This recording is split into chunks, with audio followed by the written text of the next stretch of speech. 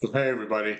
Yesterday I posted a video with a motivational speech called The Power of Radical Doing, and I got a really incredible response from all of you.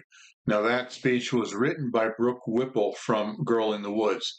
After I posted the video, I sent her an email and I said, "Hey, Brooke, I just did a shout out for your channel," and I gave her a link so that she could watch the video.